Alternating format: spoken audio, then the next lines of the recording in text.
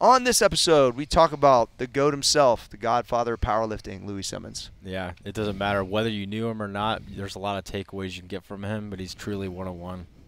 Yeah. I mean, a fucking legend, whether it's like powerlifting, athlete training, CrossFit, whatever it is, just fitness in general, he's a legend. Yep. Absolutely. I think everything from mentality to training for me I think it affected all of us and everyone in fitness. Yeah. So it was a great episode. Yeah, I was excited to share some personal stories. Average people give you average results. Crazy motherfuckers give you crazy results. Let's go to the show. Roundtable Podcast. I'm your boy Cory G. That's at Small Arms. Danny at Trey Speed and the graphic gangster himself, Cole Susak. Whew, rough day today. Passing Louie Simmons. The man, the myth, the legend. Somebody else talk for a second. The icon. The icon. Yeah. I mean, you look at Louie, he's literally like, he's how I got into powerlifting. Like, you and him, like, he's an icon. He's a legend. So I think the fitness industry, like, took a big L overall in general. It's 50 years. I think his competitive career went past 5 decades. That's silly. Because he was 74 when he passed. I think he started, in his early 20s. So it's like he went elite in 5 decades, I'm pretty sure. It's fucking it's literally like almost like hard to grasp his like influence. I just think of like the crossover too. I mean, look, he made this machine behind us here, because he broke his damn back. Not only the crossover there, the crossover into CrossFit, the crossover in Olympic lifting, the crossover in the sports. It literally touched every part of fitness. But what was the most like awesome about it is that it was in, and I wrote this on my IG, it was in the most unapologetic way possible. Yeah. I mean, look at his tattoos. He's got 2 axes on his chest. I mean, it was like, so I think that's what I loved, because I was like, this motherfucker does not care. You're literally in or you're out. You either fuck with him or you don't. And he did not fucking care, because he literally thought he was living like a fucking samurai. Yeah. Like, that was all of his shit was based on the ball or the sword. Yeah. Like on some real shit. He dedicated like his entire life to the gym and stuff like that, and because Luke Edwards in his post he said that basically he forced you to live the lifestyle. Like if you weren't all in and didn't believe what he was thinking, he just didn't want you to fucking be around. There's so many eerie parallels of what I've taken. That's what I was about to say. Oh, it's bad. So there's one of those things where to look up to somebody, like when they're like. He's like a Mount Rushmore guy for me, right? It's like him, Arnold, my grandfather, and Carnegie. Carnegie obviously was dead. My grandfather's passed away. Louie, Arnold's the only one left. But I got to interact with 3 out of 4 of them personally. That's legit. That's pretty unique, I think, which is also what puts me in a unique spot, right? To be able to speak about it, I experienced it, and it's like the impact is almost insurmountable to everything you know about me. It's hard to think about. What are like the first 3 things that come to mind when you think Louie Simmons now? Like now that you've known him for his like. Well, I think it's like it was indirectly, right? So it's like it's the teachings, because I was so like in it. And then to be able to experience it in person changed it even another level, because then it took like my mentality to a different level. So like it's different when you're reading it on the internet. Which is a one-of-a-kind experience when you step in the gym there. Yeah, it's like, so it's different. Once again, I think that's why my perspective is going to be so different, because you can study it and learn it. But when you walk inside of there and and I know I really had no business being there. That's what I wrote in my post. Like somehow he let me keep coming back, but I think that he respected how much I loved it. Like and that's the thing about Louie, is like he was super crazy, but if you wanted to get strong, he would talk to the guy that was his first meet. He had no fucking clue. Like Larry Pacifico's the same fucking way. We saw it. Like those guys care about strength so much that it was like, all right, skinny Cory, you want to squat at West Side, huh? That's what he said to me. I go, yes, I do. And I was like, I remember we were in the side room one of my first days there squatting. I'm there with my fucking briefs on, and they're still talking about what, variation they want to do or whatever it is, like for the dynamic method, what speed squats. And he's like, Cory's got his briefs on. He's ready to go. Like I was fucking, or like I told Cole this story today about Jason Daniel text me when he saw it. Yeah. We were up there during Louie's last like training cycle, and he was pulling, and I'm trying to figure out if there's video of what Luke posted. I don't know if it was the same deadlift session or not. He's deadlifting. We're deadlifting through bands. I think I made like 4 plates. He made something crazy, and he's bleeding all over the fucking bar. He gets out of there, and he goes, hey, help me get my briefs off. So me and Jason are the only ones standing there. We're like, okay. Now, briefs, for you guys who don't know, they're like super tight compression shorts that all these like multiply guys wear, which I wear too. And so Louie had these old purple ones. I don't even know who the fuck made them. So me and Jason are on each side. We're fucking pulling these briefs off Louie, and he's bleeding all over Jason's arm. Like, his nose is bleeding, and I look at Jason, and I'm bleeding from the bar. We're just getting bled on and bleeding on shit. Very sanitary. And and I'm thinking to myself, like, what world am I in right now? But I loved it all the same. So I just remember, like, very specifically thinking, we're fucking in the trenches right now. Yeah. Like, you know what I mean? The like, extremes of extreme. The extreme of extreme, which is why I've always been, so drawn to the West Side, this whole situation, because when I moved to Columbus, I didn't even know it was here. Mm-hmm. When I watched, so to backtrack, when I'm 18 years old, I'm doing my second meet ever. I was training around some guys that did the conjugate, but I didn't even know what that was at the time. But they followed Louie, but they're from Steubenville. I worked at this place called the Fitness Pavilion, but it was inside of a trailer court. Literally, you drove down a fucking gravel road inside of a trailer court, and Louie referenced as the Trailer Park Nationals. Louie benches 600 on his 50th birthday. There's video to prove it. And he jumps out. He's got a denim shirt. He jumps in this guy's arms. I remember it, and I didn't know there was a video until just now. I just saw it yesterday. I'm looking to try to find myself in the crowd, but it's so blurry I couldn't. Yeah. But I was sitting there, and I watched the whole fucking thing. I remember it because I didn't know who he was because there was no internet. Mm-hmm. But I knew it was somebody important, and it was a really big deal, and it was fucking hype. And you see Kenny Patterson and all the original dudes, like from the picture you posted, they're all there. But I was unaware of what I was really watching. Mm-hmm. But then I go on, I'm looking to make sure my dates are right, and I see it was a bench meet. I was in a shirt. I fucking almost bombed out and made one. I fucking terrible. Imagine that. It's fucking terrible. That's a whole nother story. Number 1 bench of the day, Louie Simmons 600. Number 38. Cory Gregory 250. I'll put it. So I sent it to Danny to put on the blog, and I'll put it on social media. But the trophy's still over there on top of the where the bathroom is over here in the gym from 1998. And so you fast forward, it's about 2005. I'm here for 4 or 5 years, but I'm heavy in bodybuilding. I'm powerlifting. NASA meets, but I'm not doing conjugate. I'm a bodybuilder competing in NPC, NABF, all these drug-free organizations. But I think I'm doing powerlifting on the off season, but I'm really not. I'm just getting fat and I'm lifting like a bodybuilder. So anyway, I run across Flex Magazine article in 2005 or 6, which I have and I'll bring in, and it explains the conjugate split. It explains the max effort dynamic method, the best I had ever seen it. Powerlifting USA, I used to read the articles, but I didn't really lock on to what was really happening. And as I started to get down the road of real programming, I was starting to get really interested. So anyway, I see the split and I realize, wait a second, this is the same guy I watched bench 600 pounds. At that point, I really hadn't made the correlation. That's cool. And then I go, yeah, wait a second, he's here. Yeah. So I'm living in Columbus. I'm in business already, right, for general pop personal training. But then I'm like, this situation is right around the corner. How the fuck do I learn this stuff? It's too good to be true almost. Yeah, and all on accident. I had no clue when I moved here. Westside was here. I had no clue the Arnold Classic was here. I didn't know any of that. Mm-hmm. So it was all by accident. Mm-hmm. So then fast forward 2008, when I started MP, there's a sleep product that we had. It was called Bulletproof, which so good. So good. One of the ingredients is banned now. Shout out. Shout out Fenubute. No free shout outs. That was amazing. Yeah. So anyway, Louie has had problems sleeping basically his whole life. He's had multiple interviews where he said he won't sleep more than 2 hours in. Mm-hmm. But he took 3. You're only supposed to take 1 scoop of that shit. He took 3 scoops of it, and he slept for 5 hours. I would expect nothing less. Yeah. I feel like. Yeah. But if I backtrack a second, when Serrano introduced me to him, he said, "Yeah, come up to the gym and let me see what you got." So I go up to the gym. I'm intimidated as shit because at this point I'm watching the videos.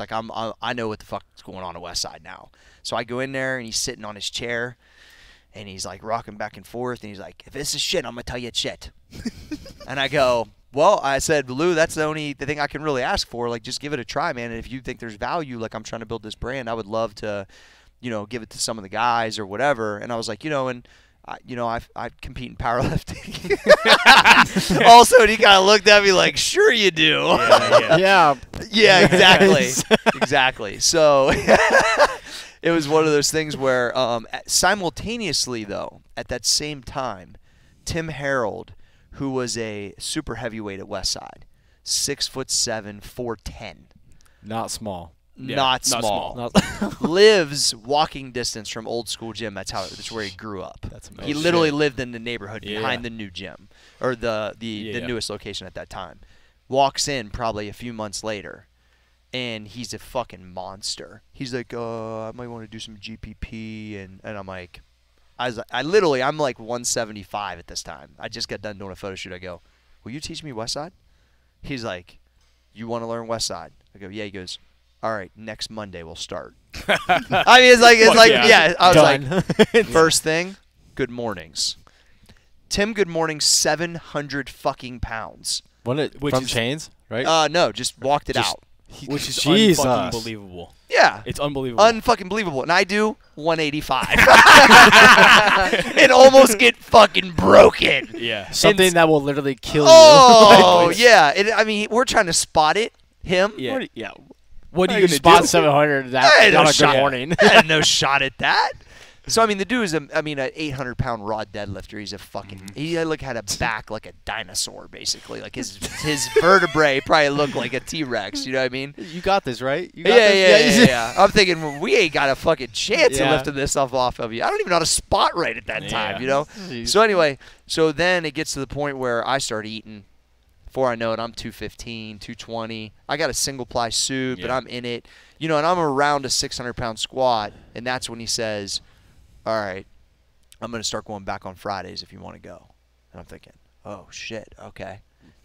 So fucking level up, boy. So he gave you the go-ahead. He's the one. Come ride with He's me the on one. Fridays. He's the one that took me. Okay. So Prepped you. Tim was the one, and he said, Tim was man of few words, very few words. He said, "Don't make me regret this." But I can should see get it. him No, on the podcast. that's a huge thing to him to say. take me. Yeah, because I rode with him. He picked me up the whole. He came to the gym because he lived right. I would just wait at the gym with him. He picked me up and took me, and that's where I met Joe Bayless, Josh Guthridge, like that whole crew that ended up a lot around old school a lot and that helped me for years. And basically, like, that was my first. And then I go and I get hazed by Gritter. He's screaming at me because Louie, like, knew me from MP now and saw me there, but didn't really engage because he's like, all right, let's see if they'll break this guy. Yep. And then he hands me off to this fucking really mean little motherfucker that, like, is fucking mean, bro. Like, I think they said he squatted 800 at 81 back in the day, but he's like a carpenter and he's just fucking just mean looking, but he weighs like nothing. I feel like we've never talked about this, so this is fucking I've told awesome. this story before, but I'll tell you. Yeah. So I walk in the fucking door and I'm intimidated as shit, but at least I'm co-signed by Tim, which is good, right? So I go in there and they're like, we're squatting against bands. And I go, all right, well, I think I'm squatting against bands. But I realize two things are happening. One, never been in a monolift. Everyone knows that's been in a monolift what that feels like the first time. Two, I was squatting in front of a mirror. So there we go. That isn't happening at Westside. You don't squat in front of a mirror whenever you go to a meet. And I didn't know how to choke the bands right. Oh, jeez. Oh, the dagger. Oh, and man. it's the big blues. So to give you guys an understanding, the big blue bands is like 3 reds basically, 2.5, 3 reds. Yep. They're choking around the monolift plus a 2x4. So it's like basically like the 100-pound dumbbell in the thing. So it's a wide. So Damn. I get under the bar and unrack it, and we're box squatting. So I've never sat on a box without a mirror. I've never had the bands choke this way. And I'm in an environment of a bunch of fucking killers. Yeah. So I unrack the bar, and I think, I am absolutely fucked. I mean, that's exactly what I thought. Because I was probably like roughly 600-pound squatter, like 220 in gear. And I unrack it. What'd you unrack? What was the bar just weight? the bar. It was just straight the bar. bar. Okay, so I'll got tell it. you how that Yeah, goes in a second. It's just the bar, and I'm like, I am so fucked. Like in my head, and Gritter's like, let's fucking see what you got. Get under the bar. And I get under there, and he goes, and then he's like, he's telling me to hold it after I unrack it. Hold. And I'm thinking, like, this feels so fucking heavy right now. I don't even know if I knew how to push on my belt. I mean, I was learning all that shit. You're going through the ground, yeah. So then I realized no one takes quarters at Westside. Plates only. Yes. Was it a plate or a hundo? No, it was a plate. Okay. But it's doubles, you know, and I'm with the group, with Tim's group or whatever. So it's one plate, and I'm like, get up, and he, you know, it looks chaotic because I'm like sitting wrong on the box. I mean, I'm fucking everything up. So after every set, he tells me how shitty I am. That's the worst. Who the fuck let you in? It's the worst fucking squat I ever saw in my fucking life. Like, every time I come out of there. Every fucking time. So then, you know, it's one plate. It's two plates. And he's telling me to hold after every unwrap. Hold. And my lower back is literally just like pulsating. Because I am just getting fucking punched in the mouth. So in 4 reps, or 4 sets, I'm at 4 plates. Which is like 6 something at the top. So I'm thinking to my fucking self, like, you gotta fucking make this. And I think this is where that decision making of like going to the hospital or getting weights kind of started, because the one guy looks at me and is like, "You're at fucking West Side, motherfucker," and I'm like, I unrack it and I sit, and he tells me to hold it, and I'm thinking, don't fucking break. I sit in the box and I'm like, and I'm all bent over, and I get up and I make it, and I rack it, and he goes, "That is so fucking terrible. Start over." And they fucking deload the weight, and he makes me work back up again. So here I am again, 1 plate, and I'm dying, Cole. I'm like 2 plates, and I couldn't make 4 plates the next time. So then your fucking rib cages is collapsing. Bro, I got hazed. And by the way, Amy is there, and she's doing more than me. Who's the girl? Who's one of the best women powerlifters of all time? She weighs 70 pounds less than me, and she's beating me. So I'm just fucking getting just punched in the face at all. So anyway, I leave there, and Tim, once again, man, a few words, doesn't really say much. He just kind of knows what it is. And the next week, he asked me, like, "Are you going back on Friday?" I'm like, "Well, fucking course I'm going back on Friday. Like, I want to learn this shit, you know." So I walk back in, and Gritter looks at me, and he smiles and goes, "I figured I'd scare you off." I go, "No, dude, I want to learn this stuff." And then from that day on, everybody was fucking cool. It's a vetting process. It was a vetting process. Big time. And I didn't even realize, but initiation. He initiated the fuck out of me. And I don't know if that was a thing they did, but I think, like, I did not look like the rest of those dudes at all. And, like, I think they were just testing me. I fucking love that. That's so awesome. And I passed the test. Fuck yeah. And then if you watch, and we're going to do a couple pieces on this on the site, if you watch my 700-pound squat that I did, Louie side spot me wearing a Muscle Farm shirt, and Gritter is the first dude smiling right here. So I make the squat, I fucking smoke it, and Louie, you know, he just looks at it and walks back over there, and Gritter's smiling ear to ear because he knows. Yeah. He fucking ran me through the fucking ringer. And when I was at lunch with Louie, that I think it was a week or 2 before that, when my plan was to squat 700, he goes, "You know, 700, like, you can't accidentally squat 700. He's like, it's not like his guys, but it's respectable for who I am, basically. And, you know, like, because I'm basically a fitness model. Yeah. So it's one of those things where when I started to lock on that mentality and I started to understand the training, there was really no going back. And that right there, there was a lot of, I have a million stories from just even the short amount of time I was around there. But the one thing I grabbed too was when I walked in West Side, I knew I had to bring my best foot forward. And I wanted that for our gym so bad that I wanted, if people came here, that they were coming to fucking go at it. And that, like, mentality, I think, changed me around, like, all the way around. So yeah, it's pretty crazy. It's cool to, like, that you set that expectation from, I mean, because you can it's very, you can feel it. It's you can feel it the moment you walk in. And I could feel it too when I walked in there. Like, music or no music, you can feel it when you walk in the door. It's really awesome to think that you, like, at 18, like, one of your first experiences in powerlifting is seeing the OG West Side, like, balls to the wall. The one they did the documentary on, basically, originally, yes. Like, that's fucking epic. I had no clue what I was watching. The top. I'm telling you, when they walked in, they were carrying their own bars, they had all these denim shirts, and they were fucking monsters. They're running shit. They were running shit. And I was like, what? It looked like a fucking biker gang. And I was like, I mean, fucking amazing. And I'm in a fucking trailer court. I live in a trailer at this point. Like, none of this feels like that outrageous. You know what I mean? And I'm like, are you fucking like?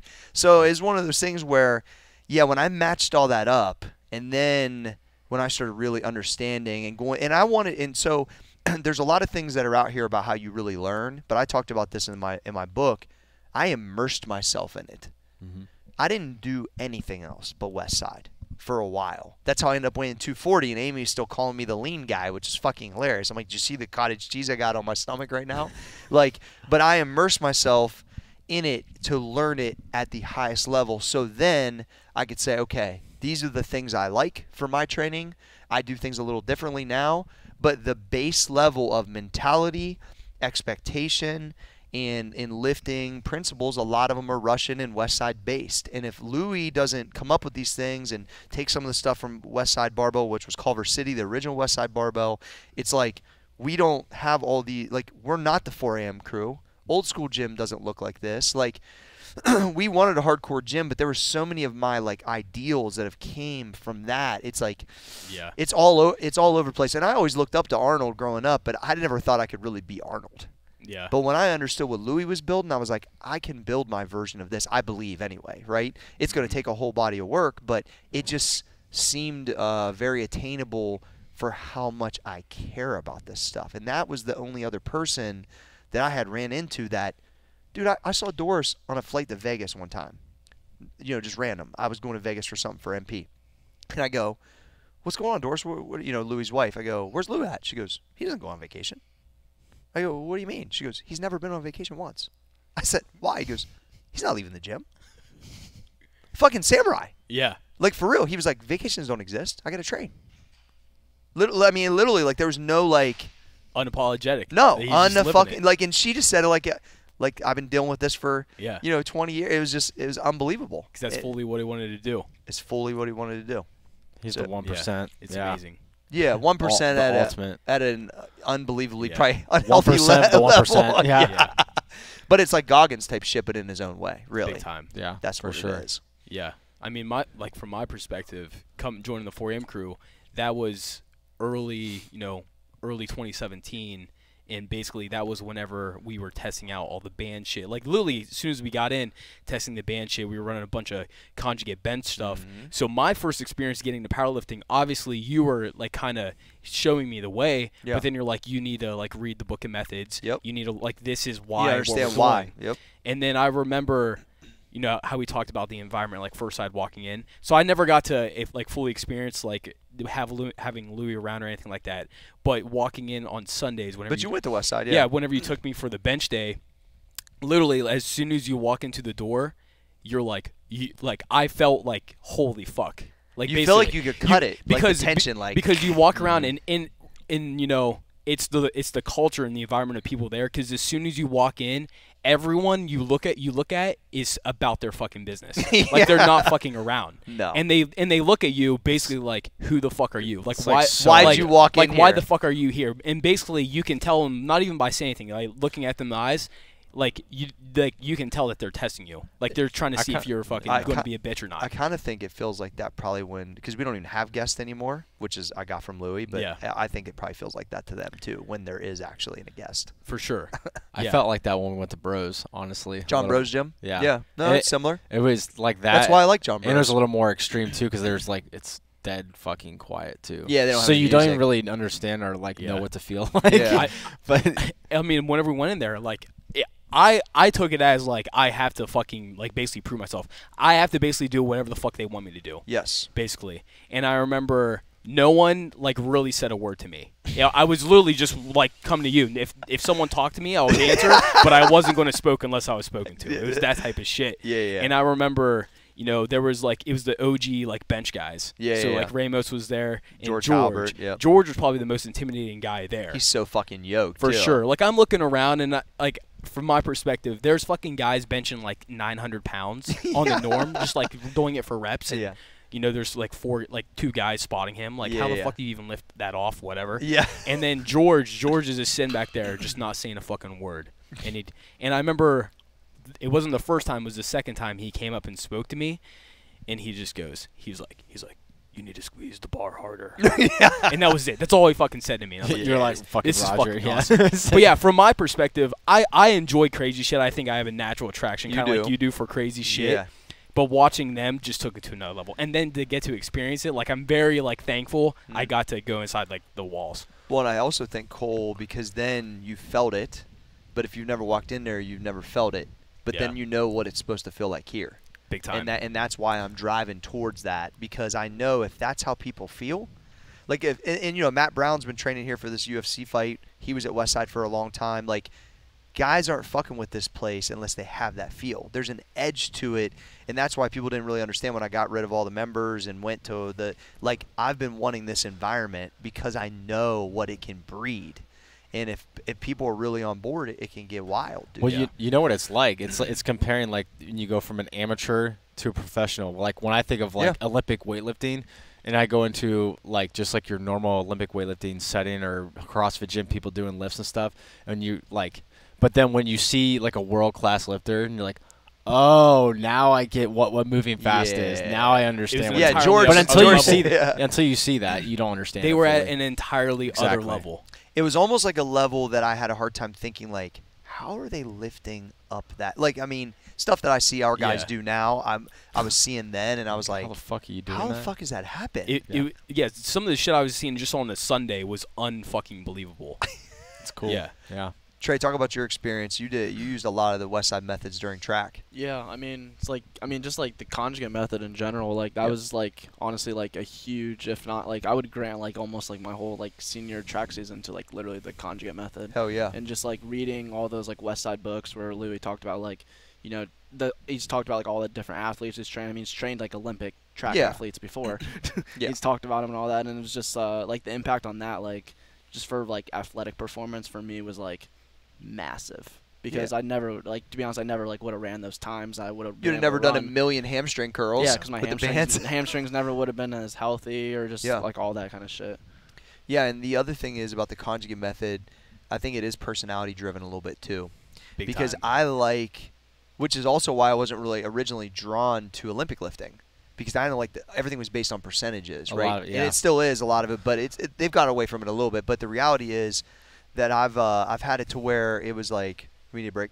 Soon. Okay, so it was one of those things where I was like, okay, I have this variation, and I can literally just go as hard as I can today, and then I try to beat it by 5 pounds the next time. I'm like, so that sounds simple. Yeah, right? Yeah. And then I can be as creative as possible with the variations. Sign me the fuck up. Oh, and by the way, the Russians used it forever, and the Chinese use it to whoop our ass every year in Olympic lifting. Like, let's fucking do this. And so, like, it made so much sense to my personality, because I'm an all-go type of person, that I either got it or I don't got it. I don't have to worry about 83% of anything today. That's why I was so pumped when Travis sent you the fucking Squat Every Day program to like integrate it with like Olympic weightlifting. And guess what happened? That was the most progress I've ever fucking got. Like throughout. Yeah, the conjugate method to me just makes so much sense. So, but it's not for everybody. I mean, and that's, some people love percentages. Yeah, some people love percentages. I'm just not one of those people. Yeah, I love fucking crazy. Yes, same. Would have never guessed that. Fuck yeah. Yeah. And the other, you know, if I talk about all of the influential people, though, so not only was Tim Harold at our gym, but also was Zach Cole. Oh, yeah. So, actually, let's just take a break right now, because I want to go into some of the guys around Westside and some of the more Louie stories. We'll be right back. The Roundtable podcast is brought to you by Max for Muscle. With us is the athletic director and director of sports performance, Tyler Treadway. Mr. Treadway. Hey guys, I'm here to talk about our Amino Recovery Lemonade flavor, now NSF certified. What that means is they stamped their seal of approval right here. It means that everything that you see in this label is actually what's in here. They tested against every product that we say is in here, the exact ingredients, the measurements, make sure that it's all correct. We passed with flying colors, and then they tested against 400 banned substances and make sure that nothing that we have in here will make you pop on a drug test or anything like that. So sports coaches, high school, professional, college, whoever you are now able to give this to your athletes per NSF standards. We meet everything. It's the same great product that you've always taken, just now we have that seal of approval for you. How can they find you? at Treadway21, or you can email me at treadway@maxeffortmuscle.com. All right, cool. Now we got to talk about the West Side story, Treadway. So you went to Sunday. And we're back. Yeah, and we're back. Sorry, and we're back. That's just a run-on from the ad. Okay. Treadway's already here. Shout out. All right, and we're back. Treadway, so you are one of the best benchers in the 4AM crew, I would say. You and Jake Emery, right, and Cole Susak. Shout and out. so Dogs.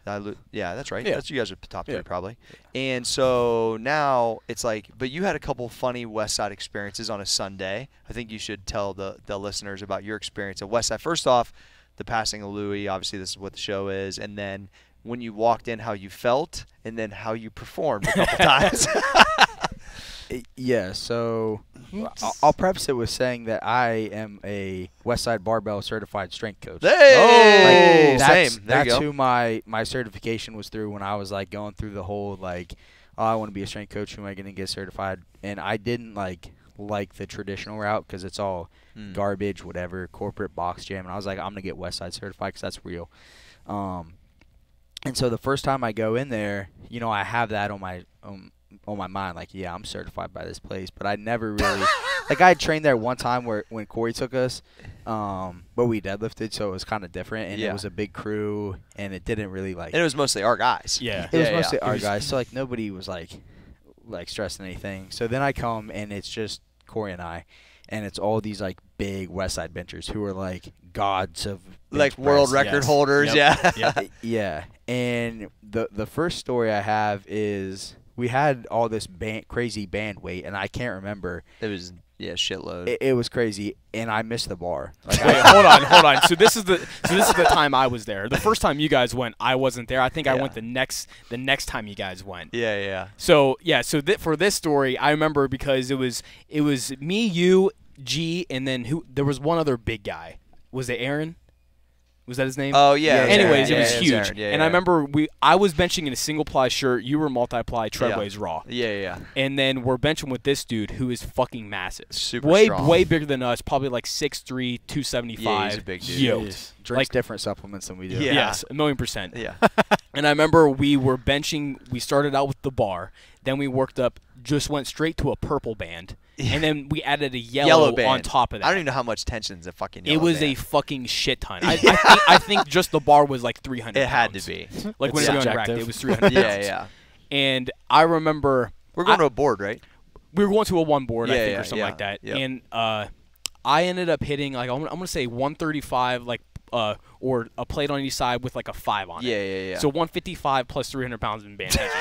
It was whatever. Yeah. And I remember we kept working to that, and I remember we worked up to, I think we took a 10 on the purple, then we added the yellow, and then that's whenever I unracked Treadway and he missed it. So what happened? What happened? I just tucked my tail between my legs. Went and stood. Do you unrack it and say, "Oh shit"? Pretty much. Yeah, like- it stapled me. That's when I Yeah. like tuck my tail between, and I like go hide behind Daddy Cory. This is also this is the same session where I said how like that's whenever what's his name? I just lost it. Whenever he finally Eric. spoke to me. Oh, George. Whenever Yeah. George finally spoke to me, this is the same session. So George and Ramos and everyone, like, so there's some OG guys watching, and Troy missed the bar. I'll never forget it.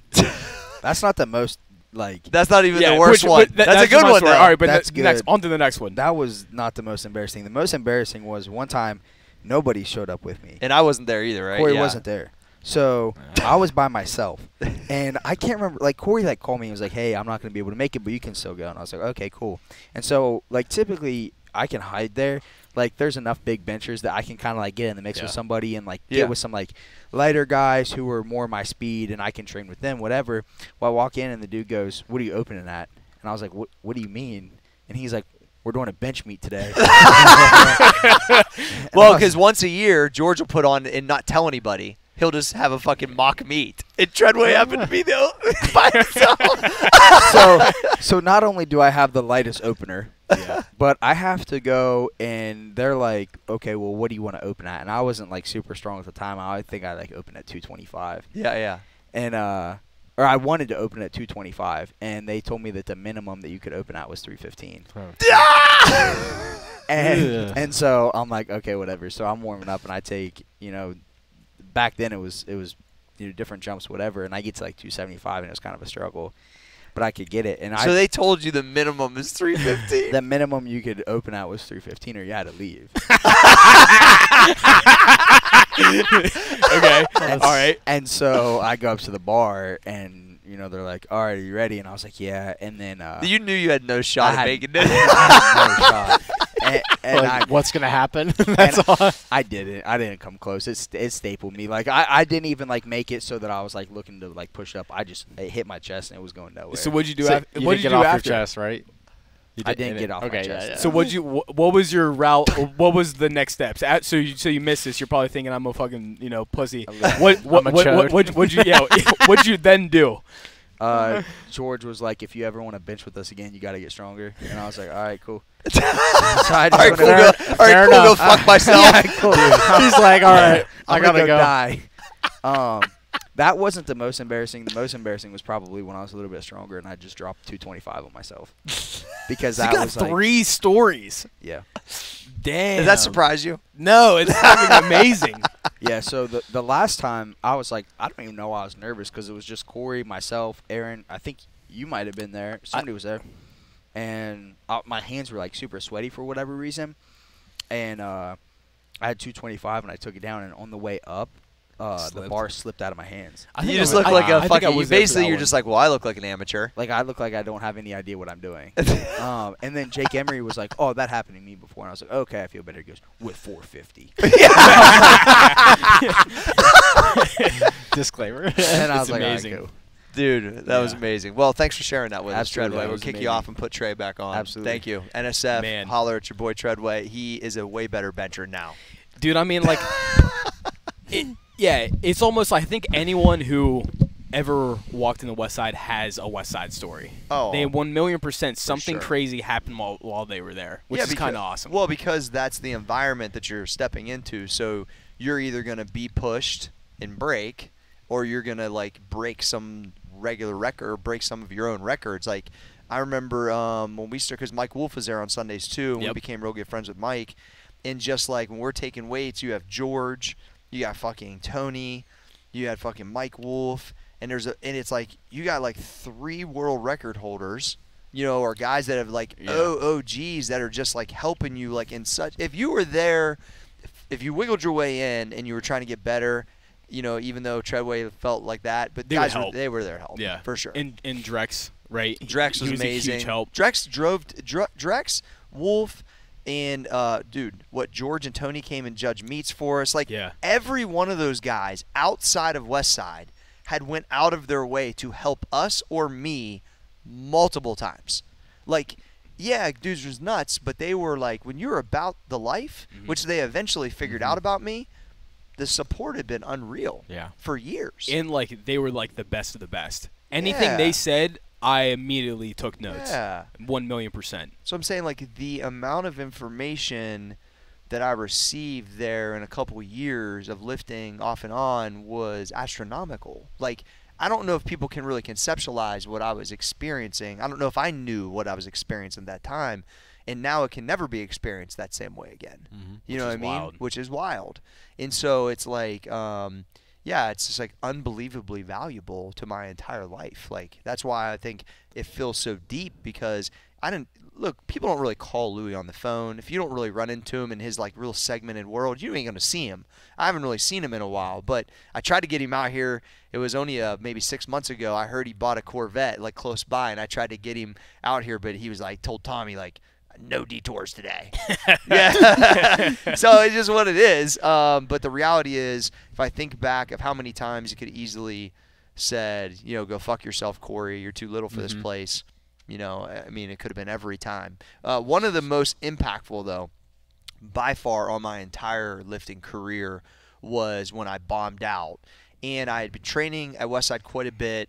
And there's a big meet in Tennessee, the same cell block meet we went to that Trey did an amazing job capturing, and I was going to squat 781.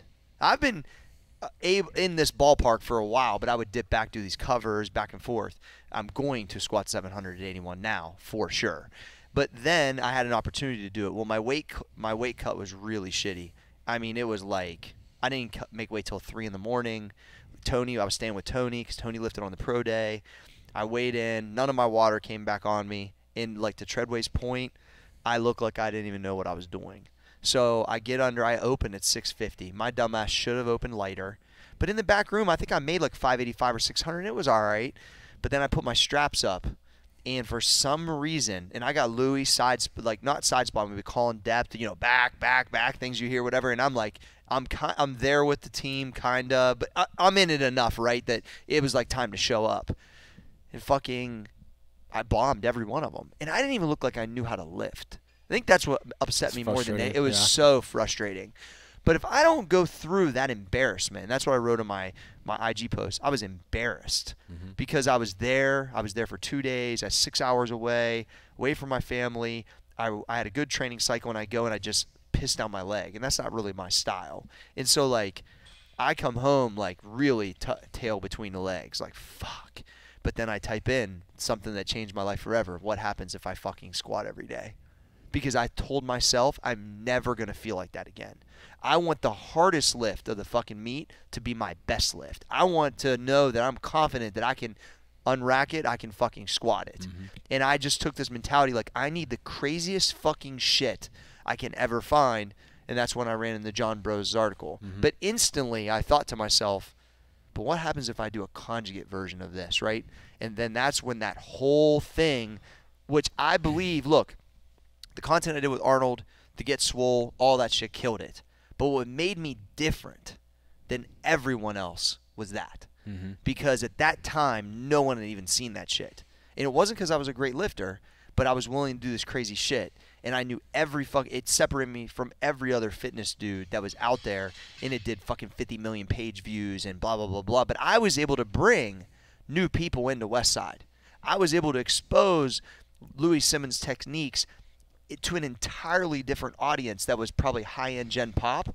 And I don't think people really realize that about my content. But all the way from the Get Swole to parts of Arnold's stuff, but really with the squat every day, I was able to really shine some light on what I had learned and then do it in my own way. For sure. And so that right there is like something I take a lot of pride in because there was a lot of Westside Muscle Farm t-shirts out there. Yeah, there like was. A gang of them, which I think I still have one left. Yeah. But it was like one of those things where that was something that I've never been the same since then. My career's not the same. My mentality's not the same. John Bros had a lot of help with that too, but it was still based around the Russian concept. That's still like the core, yeah. It's still the core. Yeah. So, if I don't get that embarrassed, that's the negative to a positive. I don't then go to the other side of the equation, which is why a lot of people still fuck with me because I'm that dude that brought that out. And they see the way I grind through weights, and they see the mentality, and it all is a part of all of that stuff. It's just wild how your life, and I just went where it went, you know what I mean? Because of my passion for all this, I'm like, I can't fucking stand that I felt that way. And that my idol is calling me and I can't fucking make that weight. Like, that shit bugged me, man. I fucking couldn't stand it. And that's why I was like, I got to find a better way. Westside's way maybe wasn't ultimately my way, but the version of it was, which is what we kind of uncovered through that process. So that makes me think of Louie's fucking famous quote: "Average people give you average results, unaverage people or unaverage things give you unaverage results." Well, and no, you're fine. I remember him talking about one of the guys, which will remain nameless, but he would have to bail him out of jail a lot. Yeah. And I would ask him like, aren't you? Because I don't think I read that. I think he said it to me. He said it. And I was like, yeah, that guy's always getting him out of jail. He's like, yeah, but if it's like an average dude, he's gonna give me like average weights. This dude's fucking crazy. He's gonna be crazy weights. I mean, that's it. That's just it. Yeah. Like, you think Tony Ramos is like on the average scale? We all know him. Fuck no. Yeah. The reason why Tony Ramos was able to do what he was able to do is because he's half nuts. All respect to Tony. You have to be. I'm not fucking wired right. You guys see, like, that's what some people think some of that shit's a show. That's me being as authentic as if I want to fucking growl and fucking like, that's literally what I need. Or punch a hole in a fucking wall. Like, I need that to attack that type of weight. And if you've never unracked weight like that, you can't talk because you don't know what it really takes. Yeah. I learned that shit from that intensity I saw and witnessed. And when I would be around guys like Ramos, and I'm like, yeah, this motherfucker just ain't wired right, bro. Like, I'm like their like normal friend. And I'm not even fucking normal. So it's like, you know what I mean? But that back to kind of that. So Ramos, Mike Wolf, George Halbert, Jay Fry, which you guys met the other day, Joe Bayless, Josh Guthridge, Tim Harold, AJ Roberts, Greg Panora, Luke Edwards. I mean, every one of those dudes, hopefully I didn't forget nobody, they all helped. Every one of them. And Ramos and Joe Bayless and Jay Fry, which has been helping, most recently. George was on Sundays for 26 years. He just quit going because now I think they're done with the Sunday group. I think they all knew what was coming too. I think it was like one of those things, right? But it's like these guys, because I ran into those guys in like 2008. So you got to figure what's 2022. How long 14. is that? 14 years that I've been, West Side conjugate version. Yeah. I mean, it literally feels like most of my career. So people that are aware of Louie, people that are not maybe aware of Louie, what do they take away? Like what's something they can apply maybe to their life from Louie? It's the curiosity. Yeah. See, that's the thing that a lot of people maybe don't realize that programming is extremely important to me personally, and my business and everything I do is based around programming. Mm-hmm. Most people that know me is from my workouts. Then they might, get down the rabbit hole and see these other things. So I was so enamored that he was grabbing the Russian stuff and then making it his own, and grabbing other people's stuff and making it his own, and the way that he did it. And so I was like, how do I immerse myself, learn it? But I saw it continue to evolve. And it still was evolving all the way up till he passed away. Mm-hmm. They were doing stuff that I never thought I would see them do. 5x5 shit and still box running. Like they always were evolving because he was always trying to add and subtract to the system to make it great. Mm-hmm. And that's the one thing I took. Like when we deadlifted every day, it didn't fucking work. So I didn't do it anymore. But fucking squatting every day sure as fuck worked. That's what makes him great. That's what makes him great. He's not scared to miss a weight, dump a weight, fail something because he knows he's going to learn from it. So his curiosity of training and taking old methodology and wrapping it up for this sport, and just even like the bands. Dick Hartzell, which a lot of people don't know because he's so old, he's from Youngstown. He came up with the jump stretch band, which is the original bands that they used. He was a stretching connoisseur. Like he traveled all over the world, taught all these pro athletes how to stretch. Like he was really fucking smart. You can look him up. Well, him and Louie, they're roughly the same age, or maybe Dick was a little bit older. Louie's goes to one of his seminars and goes, we got to find a way to put these on the fucking barbell. Because he understood that accommodating resistance because he read about it. And so he was like, they literally just started fucking strapping them up on the fucking bars and figuring it out. And then, I think he got broken through the process.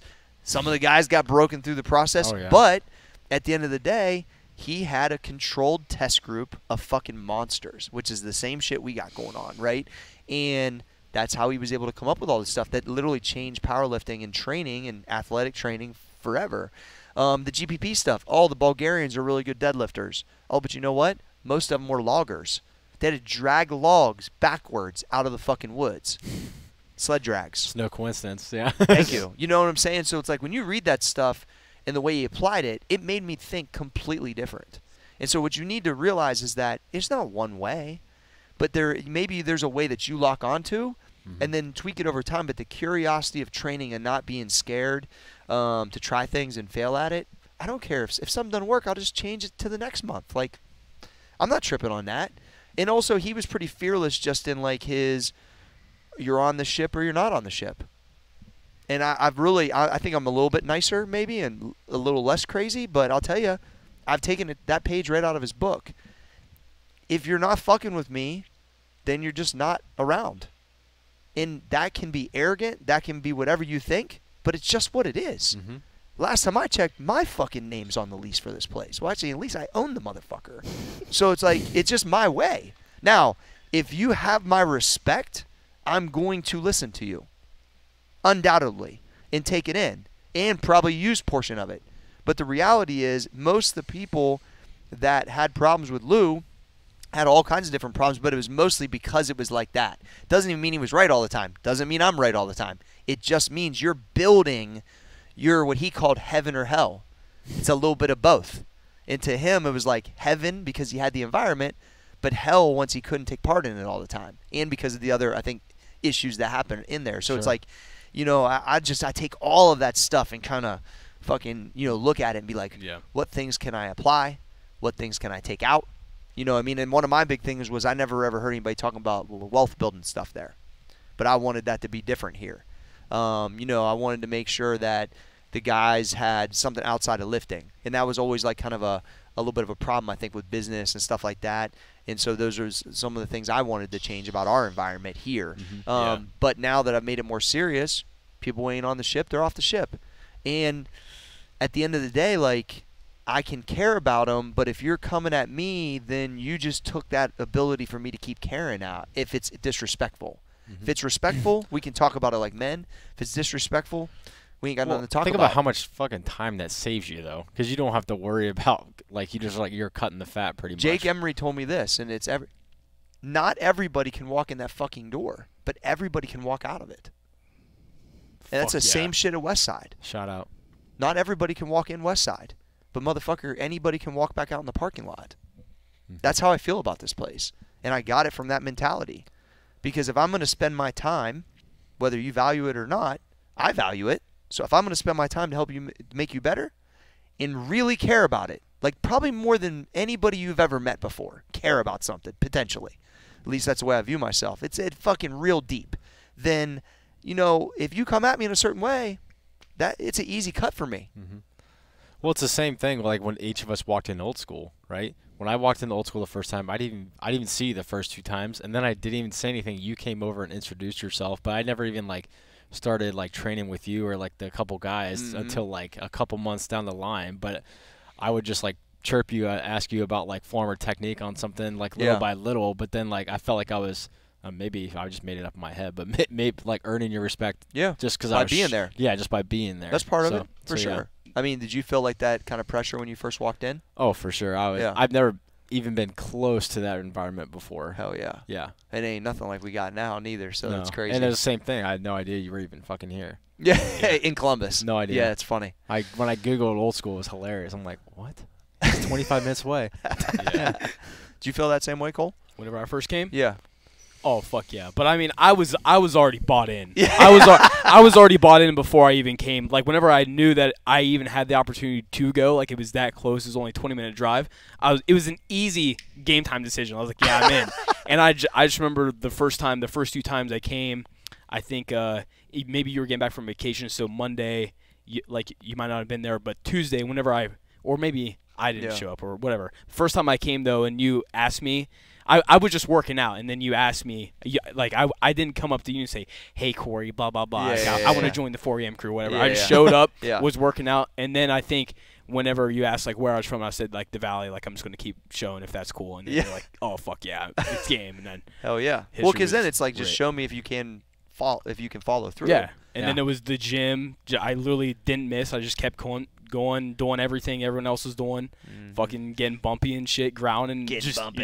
It is. And then that's how the opportunity came to work at Max and everything like that. So yeah, just down the line. It is weird though, because like thinking about it now, because like I only followed you on Twitter, but like I'd never really been a Twitter person, so I don't even know why I was drawn to even come in the first place. Because but once I was there, then I was hooked or whatever. So, well, yeah. I don't know. It's interesting. That is the hook. Yeah. Trey, did you feel like that the first time you came down? No, because I came up to you guys first, you right? And we had like our own group that was literally. I mean, like the pit was literally 4 a.m. crew, except it's high schoolers, just not mature adults. This you're is literally the only difference. Bunch of like we already had we had this environment. You guys were in it. Yeah, we were already in it. So which was super sick. Why not join it with mature people? Yeah. I like the way that's funny. Yeah. Yeah, because I came up and saw you guys, and then you guys came us, down. Yeah, which was awesome because I was respecting what you guys were doing, which is cool. Yeah, I think the takeaways, right, are like the amount of stuff you could learn from a guy that is that passionate about something is unbelievable. Yeah. And it's not just like I remember asking him about some other stuff, some business stuff and this and that, and he had some ups and downs in that. But ultimately ended up making really, really good money just on the education and people being fans of the brand, which was Westside Barbell, which is, when I first moved here, you couldn't buy a Westside t-shirt. If you saw, it was like some biker gang shit. If you saw a dude wearing it, it's because he trained there. And if you was wearing it and you wasn't supposed to, they're going to address you like on some gang culture shit for real. And so like whenever the one I wore this morning, which I should have wore for this podcast, but when I squatted 600 and he threw me that sweatshirt, which I was pretty big at that time because it's pretty big on me. They didn't even have the dog on the front then. The dog was only on the back and it said West Side on the sleeves, and you couldn't buy that. So I remember when I got that, I was like, "Fuck," you know what I mean? Like I could fucking wear this motherfucker now. It's like it's probably like getting your fucking like your patch or something, right? Yeah. And so, but when it started becoming more popular, and it was a real business, I was up there, and man, I'm seeing the amount of T-shirts they're selling all over the world. And Louie used to say, "I think I'm more popular overseas than I am here." And then I think that changed with CrossFit. I think it changed with athletics. I think the amount of educational material that he has kicked out is at such a high level. It inspired me to continue doing content upon content upon content along the process, because I saw like he was still impacting people in his 70s from the content. That's wild. Which is wild, dude. I think about myself being about to be 44, to think that I could be teaching this for 30 more years. You know what I mean? Like, it's crazy. And for him to compete all the way into his 60s is pretty wild. So, I don't know. There's just so many inspiring takeaways, but I just think the mentality and the learning and to be it's uncommon, but to experience two people I look up to the most, and then to actually work with them or be around them in person is I would say pretty uncommon, which makes me obviously uncommon, but that's definitely contributed to why I'm me. Between him and Arnold, for sure. Pretty wild. Anything else you guys got? It's like perfect. I think it was a great way to end it. Yeah, it's good. Big time. All right, Roundtable Podcast. I'm your boy Cory G, Small Arms Danny, at Trey Speed, and the graphic gangster himself, Cole Susak. Yeah. We're out. Psych, you thought we were done. Bonus content because we forgot to talk about it. The monolift that's here behind us, I bought from Westside. Now, this monolift, which if you're not familiar with the monolift, is a competition squat rack. Yep. And Louie had multiple lifters, I believe Chuck Vogelpohl being one of them, that couldn't get his feet wide enough, which I can identify with now as I'm squatting more weights. So he said, "Cory, skinny Cory, do you want to buy this monolift?" Because he knew I was looking for one for old school, and it was like $1,600 or something. I go, yeah, I'll take it, because I knew it had mad history to it. And as I started looking on videos, I'm like, this was on like the platform at the Arnold. There's like there was like 900-pound squats with Chuck acting crazy. Like, this thing got wild. I can't even believe he would sell it. Yeah. Instead of just welding it out. So he buys a brand new one. It's yellow. It's actually the one I squatted 700 on. He let me borrow it for the meet. So I had both of them. So I had a warm-up monolift and that at old school. And so anyway, he got the yellow one for probably, I don't know, a couple months. And I get a call. "Cory, you want to sell that one back to me?" And I was like, I didn't want to sell it back. So I was like, "Louie, actually, like, dude, I fucking love it. I just don't know." Like, he's like, "All right." Okay, so I basically told him no. So he was going to take it, chop it, weld it wider, but I'm glad I didn't, even though I felt shitty saying it. That's fucking because great. Now, this was, definitely one of the premier monoliths that they had during the heyday at Westside. It'll forever now live at old school. And it's a pretty epic piece of powerlifting history. Yeah, dude, that's cool. Probably the best $1,600 I ever spent. I'm sure we'll have more stories, but I think for now we're done. Bonus content. That was pretty cool. Telling some stories. All right, we're out. Later.